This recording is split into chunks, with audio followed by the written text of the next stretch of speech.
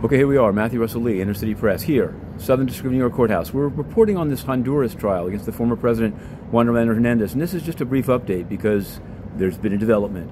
After some very ragged cross-examination by Mr. Colon, Juan Orlando Hernandez's original lawyer, the government late in the day put on their next cooperating witness, Fabio Lobo.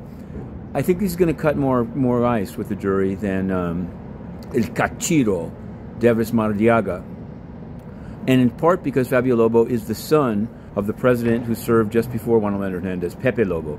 And he actually was a judge, a criminal law judge, before he became a drug trafficker starting in 2010. He testified. He hasn't been crossed yet, but he said he twice bribed Juan Orlando Hernandez, and he heard from a leader of the Sinaloa cartel that they did the same. So now Mr. Colon, as day ended, was supposed to be getting ready his cross-examination, and we'll report on it tomorrow.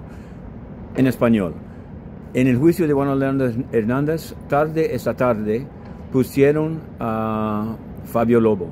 Es el hijo, como se sabe, del expresidente Pepe Lobo, y él dijo que pagó 2 veces sobornos a Juan Orlando Hernández y que un líder del cartel de Sinaloa le dijo que ellos también pagaron a Juan Orlando Hernández. Ahora, el abogado Colón va a tratar de cuestionar Fabio Lobo. Vamos a ver si lo hacen mejor con lo que hizo con Davis Rivera Maradiaga.